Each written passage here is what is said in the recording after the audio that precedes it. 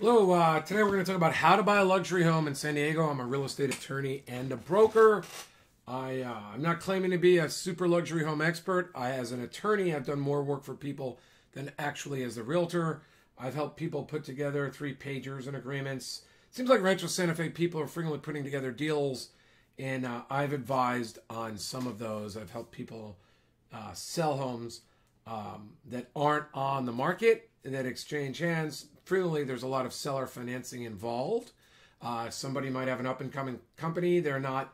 They don't have a lot of cash. The cash flow might not be great, but they've locked in some stock options. The sellers understand that. They know each other frequently already, and they've put together deals that way. It's really fun. It's really interesting, and that will bring us to one of our points today.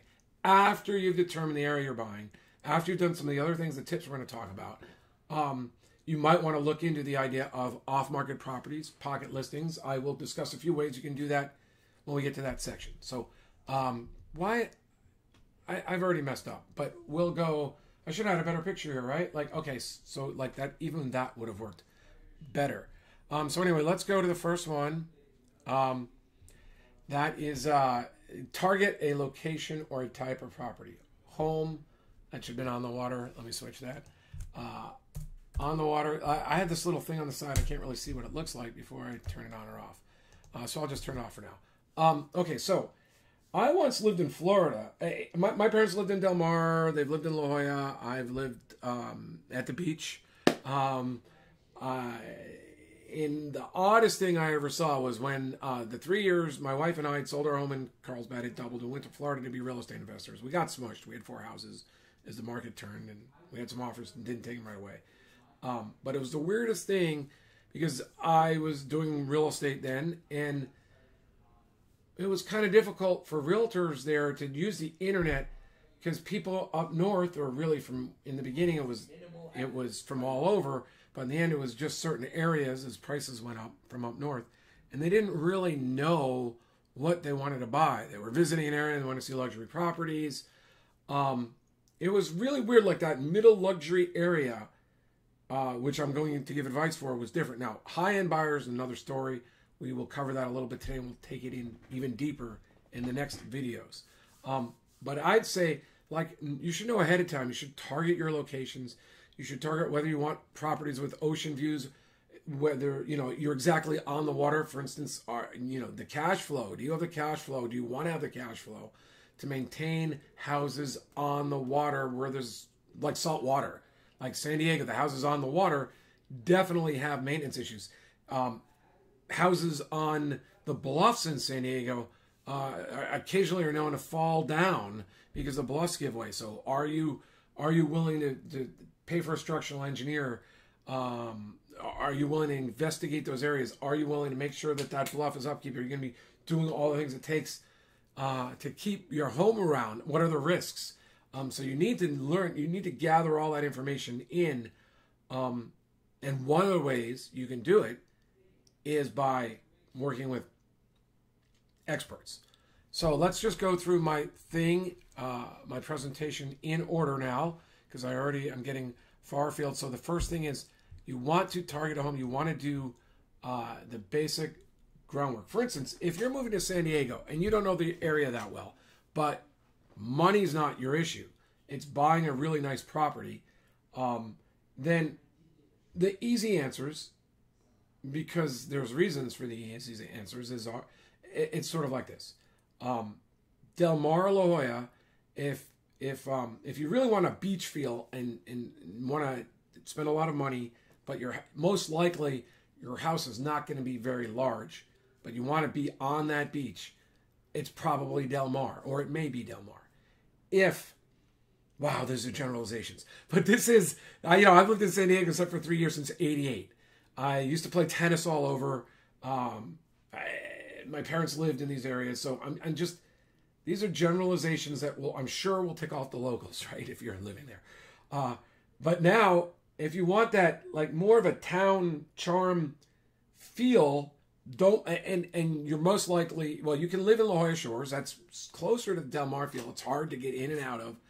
La Jolla Shores is awesome town feeling, but you're going to be dealing with tremendous, well, just like in Del Mar, tremendous traffic problems and congestion and parking issues on the weekend. It's got to be a spoiler for people that aren't willing to accept that. I mean, it's a town. When I think of La Jolla Shores, I think of the La Jolla Beach and Tennis Club, which I used to play a lot of tennis at, and I tried to be a member. I was on the waiting list. This is a long time ago. This is before I was married. And then, like 3 months before I finally got in, I decided to join Loma Santa Fe. So that changed my whole focus. I went from wanting to be there to wanting to be closer to Loma Santa Fe, which is Solana Beach, right on the edge of Rancho Santa Fe. So you're sort of picking your lifestyle too. Like, what a tremendous lifestyle if you're living down La Jolla Shores and you like the ocean. The surf isn't that great in La Jolla Shores, great beginner surf, but it's sort of like you get to see the waves and you decide, am I going to go over, am I going to just chill out and surf in front or a little north? Am I going to go, if it's a big wave day, am I going to go think about surfing over at Bird Rock or some of the other breaks in La Jolla? La Jolla Beach and Tennis Club, I think, is an integral part of that experience if you're that type of person. Walking around in the town with a crowd, but enjoying the food. I mean, it's a lifestyle choice. You're going to try to make the most of that little area. Or are you going to go up on the hill in La Jolla and have tremendous views and maybe more focus on the La Jolla Country Club and the golf? And are you happy with your school choices? I mean, you can pay for private schools like, I'm not going to. We'll do that at other times. Or the La Jolla High. I mean, I have had friends that lived in North PB and they choiced into La Jolla High, and I happen to see on Facebook now that there's, they have some very good schools, Berkeley and now Yale, it looks like. And that's out of La Jolla High, which is public. So obviously that place can get things done. The dad was probably well connected though. A friend of mine went to school with him. So, you got to get a feel for what you like. Maybe you come down and visit. Maybe I would suggest, you can talk to realtors, but make sure you maintain procuring cause. We're going to get control of that. Because once you give that up, you've made mistakes. So that's target location. Rancho Santa Fe. If you're thinking about horse properties, Rancho Santa Fe is an incredible town. The village is cool. It's not even that overpriced. I mean, the village is awesome just for, eating and relaxing. But again, in and out of Rancho Santa Fe, traffic. It's really strange. It's sad, really. There's a lot of traffic in these high-end areas in San Diego. And you can avoid that. And let's say that you have $20 million to spend, but you're not happy with the size of the home you're looking at in Del Mar. Well, you might want to consider Encinitas, although you might have to worry about a bluff issue along Carlsbad and Encinitas, whereas Del Mar is usually closer to just being walked. Here, let me just do something. This is a copy of, and we'll go check out Zillow, but this is my website, and I'm not saying you need to go here. Maybe if you want to talk to me, you go here, but you can just go to, I got another URL I'm going to go to. But this is the most expensive home listed right now in Del Mar. Now, I happen to know people who work for this agent. They've been doing luxury homes for a long time. So, like, one of my advice is don't talk to the listing agent, don't talk to a buyer's agent, unless you know what you're going to ask, because you don't want to go see the home and then surrender procuring cause and lose all your leverage in the deal. I don't have a problem calling up the agent, but don't go see the home until you've basically bargained your right to procuring cause and that buyer's agent commission, which could be tremendous. So anyway, this is the most expensive home in Del Mar for sale right now, and it's only 5,800 square feet, right? $48 million, and it's 5,800 square feet. I mean, you see 20 million and 3,000 square feet. It's a beach house, right? I think for 48 million, well, we'll check. Why don't we just check? That's nice, right? Let's just go. We'll come back to the point being made. Let's go to Rancho Santa Fe and see what size of home you get for 48 million in Rancho Santa Fe, which is, in my opinion, that's Santa Fe. I always make that typo. Rancho Santa Fe. Wonder if those people mistyped their own listing. That's why they showed up there. 39 million. Okay, so you could buy, instead of that home right now, you could buy any house in Rancho Santa Fe. This house, haha, look at this house. This reminds me of the Bob Hope home they're just remodeling out in the desert area oh, I'm spacing. Well, anyway. It's in the Covenant. I like that. I personally like it because I like playing golf at the golf course in the Covenant. This is really... this is a lot like the Bob Hope home. Now I've done this to myself. I've got to look it up. Bob Hope property in Southern Cal. Toluca Lake. No, that's not the one I'm talking about. Palm Springs. This is but okay, let's see if they have pictures of the inside just to see. Well, I think that the inside of this place may have been inspired by Bob Hope's home, and that they've had an architect come back in and fix up. Oh, did I just lose? Here we go. Luxury. No, that's my website. Oh, I'm sorry I did this to everyone. Where did it go? Let's go to favoriterealestate.com and just take a look at search. We'll just go to Rancho Santa Fe again. Rancho Santa Fe, and we'll click on that second property. So now, Santa Fe.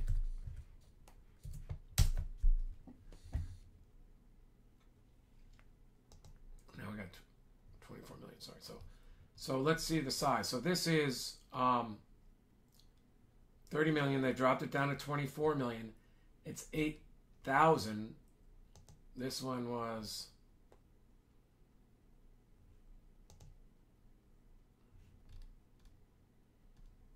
22,000. Okay, so now let's go back to the Del Mar property, and this is what I like to do for beach houses. Really, any of them, any house, but important here because I want to know if I'm right on the beach or I'm a little inland, right? And so let's click on it, and you can do this on any website. I'll do one on Zillow. I'll do them all. Yeah. So we've got this, and it's looking a lot like it's on the beach to me. But we can make sure of it, right, by just going on the map and zooming in. So here's the property. It does. I mean, for Del Mar, that's a very good size house, right? You can see the neighbors, and you can see your steps from the water. And I want to go forward on my pictures. Okay, so here we go. But already, I don't know how often you've been looking. One of the things when you're looking at pictures, you want to know, okay, obviously a professional photographer, well lit, but most likely, these rooms are really small because I'm already thinking this was a wide angle lens, and in my opinion, as a photographer, as a knowledgeable, aware of what photographers doing with a pretty good camera, a pretty good setup, and I try to do this sometimes for people because sometimes I don't like the post-processing. A lot of people do. If my clients want to post-process, I send it out because I can have someone take snap 50, 60 pictures for $150, and they go in, they just brighten it up with Photoshop or whatever it is, and they look better. And if that's what people want, I'm like, I haven't mastered Photoshop. But if they want straight up pictures, I'm really good. Now, I'm telling you, most likely, see how these angles are?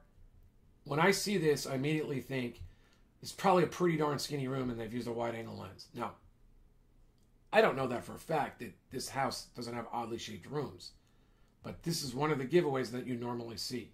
It already looks pretty small, so I think they're trying to look big. So this is what happens. Again, another odd angle, but you're only getting a partial room. When I'm looking at luxury homes for the first time, if I'm only seeing part of the bed in a room, the room looks great, right? I personally would love to live here. I wish I had the $48 million to spend.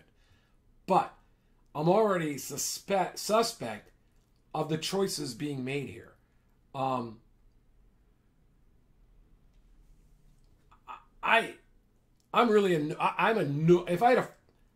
Okay. Let me just tell you straight up. I haven't dealt with $48 million properties. I've dealt with multi-million dollar properties. And what you don't want to do is have the buyers come in there with a huge letdown. So if you're setting this place up to feel like it's big, roomy, and spacious, and you've got wide-angle lens photos making rooms look bigger than they really are, I think you've already set expectations incorrectly, in my opinion. Now, who made these choices? I don't know. The photographer was skilled in that it's well lit. They took the time. They probably used some HDR to make the background look good. But if someone made the choice, I believe, to use wide-angle lenses to make these smaller rooms look bigger, I don't know that that's a good idea. I would, again, defer to the client, but these are great. Okay, so I'd love to live here. Let's just say that. I just think we should be showing people what size rooms the rooms really are. And the reality is, when you're buying a home on the beach in Del Mar, you're not usually getting a very big home, right? That's just reality. This home actually it is big for a Del Mar home. They've done a good job marketing. 120, that's good. Okay, so now here is, let's say you were interested in this home. Just, you could afford it, and you're like, this is one of the homes I'm putting in my basket. I want to compare the top properties in Del Mar to the top properties in Rancho Santa Fe, La Jolla. Maybe you're looking at Newport Beach too. You're targeting your area. So, you could do a few things. I would never spend $48 million, even if I thought I knew prices in Del Mar, without getting multiple appraisers who appraise these kinds of properties. Right now, I learned just by coincidence. Well, no, because I attended some classes from a top realtor about appraising homes in Florida, and he basically was the guy that everyone went to if you were buying a home on Casey Key in Florida. The appraisers would consult with him because he had a market update. He constantly kept appraised of the prices for 20 years. He was the authority on pricing. So when you're looking at your home, you want to investigate pricing by talking to some experts. Now, it could be realtors, it could be other people. You might have to pay them, but I would get a feel for this. Now, if you've already got that feel, or if you're like, I realize I could be 40, so I'll offer him 40. I realize I could be 35, and I'll offer him 35. That's great. So then the next question becomes, normally a house like this, I don't think I'm supposed to share. What I would do is the next few things. I would go to my San Diego MLS. I'd click on the listing, and I'd find out how much the buyer's agent compensation is. Let's say it's 2%. So that'd be 2%. Let's call it $50 million. So 1% of $50 million would be 1% of $100 million be 1% of $50 million be $500,000. 2% would be $1 million. It could be $1 million commission for the buyer's agent. I would like, let me volunteer. If you're thinking about buying that home, let me work with you, and I will bring in and pay the experts that you need to get this deal done. But that's not, that was the greed in me, right? You got to understand. $1 million commission. Wow. Let me rephrase this. That's really your money if you're the buyer. Okay. So then you've got to decide where you want to allocate that $1 million. If you would like to put a bunch of that in your pocket, what you could do is work with a realtor who would let you keep a good portion of that money if you thought you were skilled, and then the next thing would be just negotiating and getting to the price that you want. Another easy way to do this, and we could do this anywhere in the country really, is we could refer you to the listing agent. Ask the listing agent to work with you just on this deal. I would have all sorts of qualifying for the listing agent. I also pre-qualified you to make you look like a strong, position you as the buyer that they want to work with. And then I'd say, would you do it if we, and share 3/4 of the real estate commission, and then I'd share that with you, the buyer's commission. So maybe 200 extra grand would stay with, maybe none. I mean, okay, so that's really what we're going to do. Let's look at how long homes like these might usually stay in the market. Let's see if we can actually figure that out using one of our tools. So let's go to Del Mar.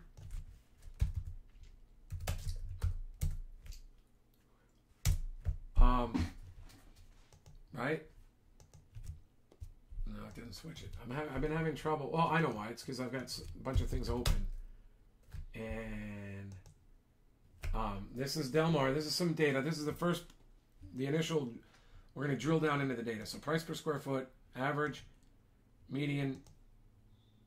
That's since 2018. Really hasn't done much. Went up a little bit in 17. It's bouncing around. Now, we're probably not dealing with that many sales at any given time. We're looking at less than 20. So I don't think you can draw much from individual sales.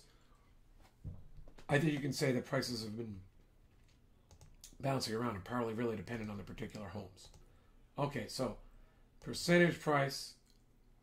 The homes are generally getting 92% on average of the list price, but 94% of the median.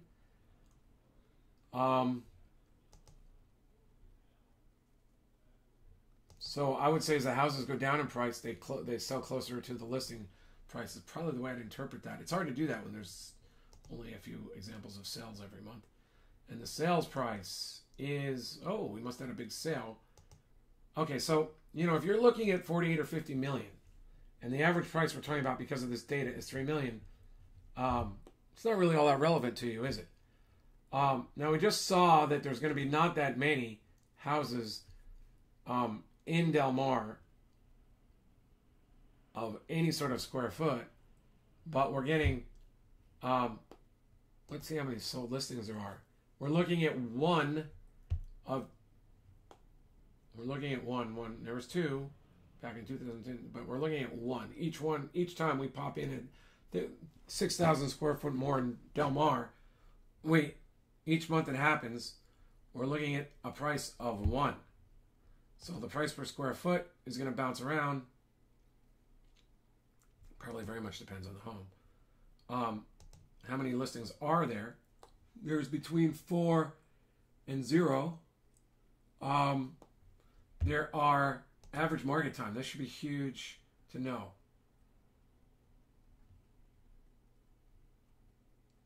That is a lot of months. So, so we're looking at 5 months.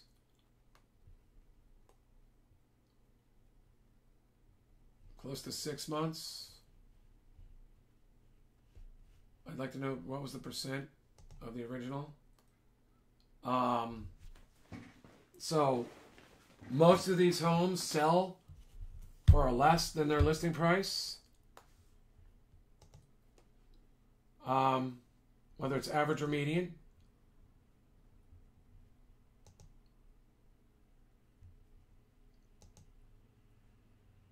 The average price of square foot. So right now, this is telling you, based on the number of the recent sales, there's not a lot of market time for these data. For on average, this is sales compared to homes on the market. I think this is a much better, average market time is much better when you're dealing with a small amount of data. That's the average. That's the median. But I'm saying that, okay, for luxury homes, this is actually not a long market time. Considering there's also so few of them, and I think that's why I think because there's so few homes for sale that are bigger than 6,000 square feet in Del Mar, there's a reasonable amount of demand, right? What was the average sale price again?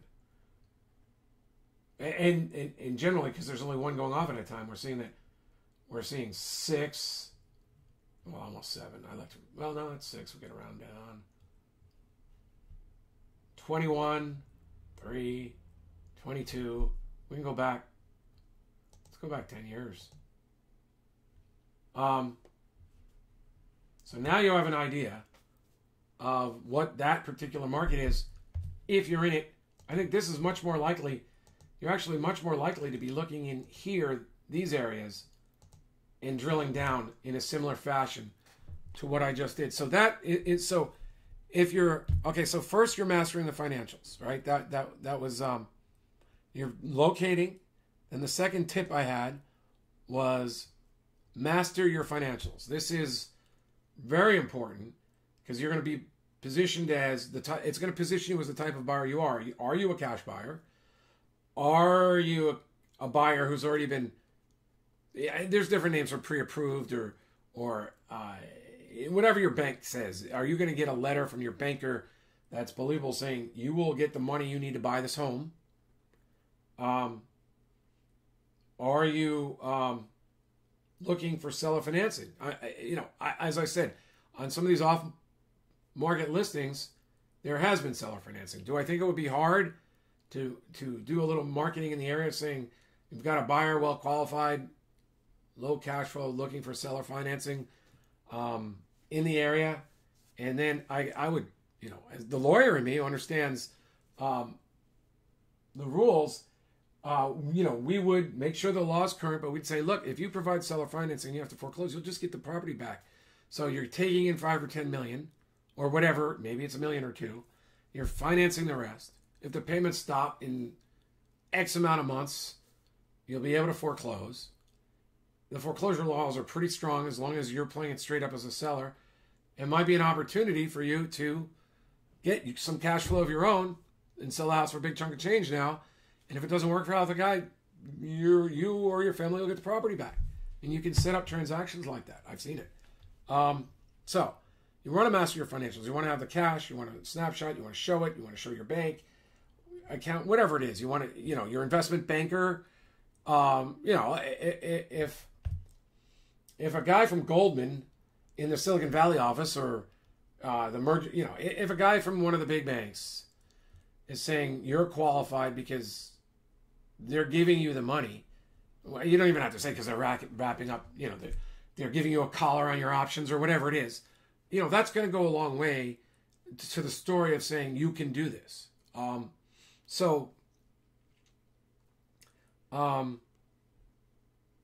Not much more. I like talking, but we're trying to get to the points now. Okay, so now we're getting to know the market. This is the data that I'm talking about. Now, this isn't everything, right? We're going to get to expert understanding soon.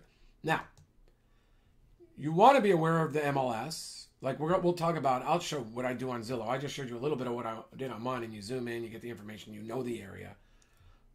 Like I said, I love Del Mar, but their homes are not going to be big. They're going to be much bigger, more luxury feeling in Rancho Santa Fe.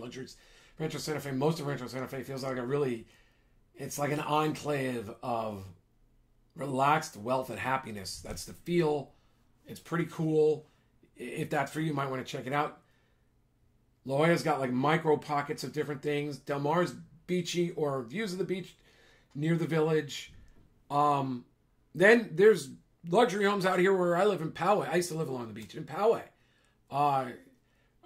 There's the wine area, awesome homes in there, and then golf course homes. So if you're looking for schools, you're looking for a little more room, Poway might be interesting. There's some great homes between Poway and Rancho Santa Fe. Fairbanks Ranch, Forest Ranch, tremendous views over nice valleys. Ocean with lower prices and sometimes bigger homes as you go north from La Jolla all the way up to Oceanside. Golf course homes. Again, you got to be careful with golf course. I live across the street from a golf course. That golf course closed. So it kind of takes away some of the fun and probably the value. Seek out-of-pocket listings. So there are a lot of ways to communicate with agents. You might want to work with an agent who is willing to make a few phone calls, willing to go to some of the realtor meetings. It's not expensive to hit the area on Facebook and saying we're looking for homes not on the market. Qualified buyer, tell a little bit about your story without identifying you too much. We do the same thing with postcards. Although, with the postcards, especially if you're, if I were doing a postcard to Rancho Santa Fe and saying we're looking for an off-market home, very well-qualified buyer with particular interests, we're looking for this, I would say people in the post office in Rancho Santa Fe, they have to go there. There's no postal delivery, so they stand right over the garbage bins and they go junk, junk, junk, junk, junk, junk, junk, junk, junk. So if you want to get through to a homeowner with mail in Rancho Santa Fe, some Rancho Santa Fe homes, they don't even live there, right? So now you also want to find a way to target the homeowners that don't live in the area. In fact, that might be the best way to target them. So many things to talk about. But you have to make a very simple postcard, probably with red letters or yellow letters, and say, qualified buyer looking to buy your home or something. Yeah, even shorter. Now, this is the big one for me because we want help with experts. Like, let's say you called me up and said, John, I want to buy a home in the Bay Area. Okay, now I visited the Bay Area. I was up there recently because my son's looking at schools, but I have I feel a strong understanding of the areas, but not the particular houses in many of those areas. I don't have a strong feeling for the areas in, if you're looking in the Bay Area or Silicon Valley or something like that, if you're buying luxury homes up there, I could direct you to areas of Florida like Naples. I love, and then Palm Beaches. We could direct you to those areas. But what I would do is I would be calling. We'll get into it. And there's referral services now that talk about big data. That's great, right? And if you can figure out which agents bought 3 or 4 homes in that area and you want to talk to them, great. There's much better ways to do it. It's just getting on the phone. You can get the broker data. You can see the sales. You can look at homes that sold and see who the listing agent was. You can ask them how many homes they've sold in the area. You can call the brokers, say who's your best person for this type of buyer, and vet the information. There's the traditional way that I've referred people out since I've been a real estate agent. 2004 is when it started. I've referred out, sometimes it was just family members in the beginning, but you refer out clients. During the short sale process, because we were doing the negotiations, people called me first because they found me at my website, upsidedownrealestate.com, which I still have, but it's not up. I referred people out all over, and you get a feel for talking to the agents and your clients about who's going to work well with them. And that's really an important part of the process. So then the next question becomes, should you work with the listing agent directly, or should you work with the buyer's agent? That really depends on your knowledge of the area. If you were to tell me, I like the idea of oceanfront homes, I don't mind the maintenance and the upkeep, but I had these specific needs, but I also like other areas around there as well, I would talk to you about talking to listing agents and say, look, we're just looking at you for oceanfront homes because you've sold 5 in there, and we're looking, and we talked to them about what you wanted and that they're willing to perform. And by the way, can you give us a referral fee? Because your commission is going to be $1 million or $500,000, and we're looking to share some of that. So a little of that would go to me, and some of that would go to you, help you put in floors, whatever you want to do. So we go buyer's agent area by area, or if we felt like there was competition, buyer competition, or there were other reasons to go with the listing agent, and there are, because we'll talk to them, or you're confident you know the area and you're like, I want this home, I want it at that price, well, then we can probably work with the listing agents directly. You can just have me oversee the transaction. We can refer you out to the buyer, to the listing agent, so the listing agent will do all the work, and I'll be there to bounce ideas off, review the paperwork, talk to you about inspections, what to do, what your inspector finds. We've got many ways to do it. So you can go to winnerscheck.com luxury. You'll see this video for now, but I'll turn it into a video series over time, and there'll be a link there to set up a free strategy session with me where we find out your goals. I am most likely going to vet your financials. I don't have to read them, but have you prepared them? Do you have a snapshot of your financials? If not, before I invest a lot of time in it, because I'm going to be, unless you're buying in Poway or a home in an area I know and I can tell you, oh yeah, I'm comfortable between you and I, we're ready to do this. I'm going to be referring you out. and seeking a referral fee and then working with you as your advisor. The way many people do it, this is what happens when luxury, you might know this already if you talk to your friends who bought luxury homes, they frequently want to work with the best people in the area, and they have their like an in-between advisor making sure all the stuff gets taken care of. I'm looking to be that guy or gal to make sure that everything's done right on the up and up. You're getting great advice with bringing the experts in. I like the expert reports. What you're being told by your agent is good. And I'm willing to do that for a share of the referral fee, which I will share with you. That's really the business model I'm seeking. But to do that well, I need to position you as a buyer that they want to work with. So I'm going to want to help position you as someone who's ready to do this. If you're a guy who needs a gal who needs seller financing, we can do that too. But we're not going to be working, most likely we're not going to be working with buyer's agents. We're going to be talking about listing agents directly. And we're going to see if their sellers are the type of people, they're business people, right? That's who we're looking for, business people kind of sellers who understand why they might be able to take some of their market time worries and maybe even their pricing worries off because they're going to do some seller financing. And then we're going to develop your story of why you're the guy or the gal or the family that they want to work with. So, winnerscheck.com/luxury. See more of these videos there. I'll probably put a link there, but right now it'll be to set up a free strategy session. Soon it will be both. Thank you. Talk to you later.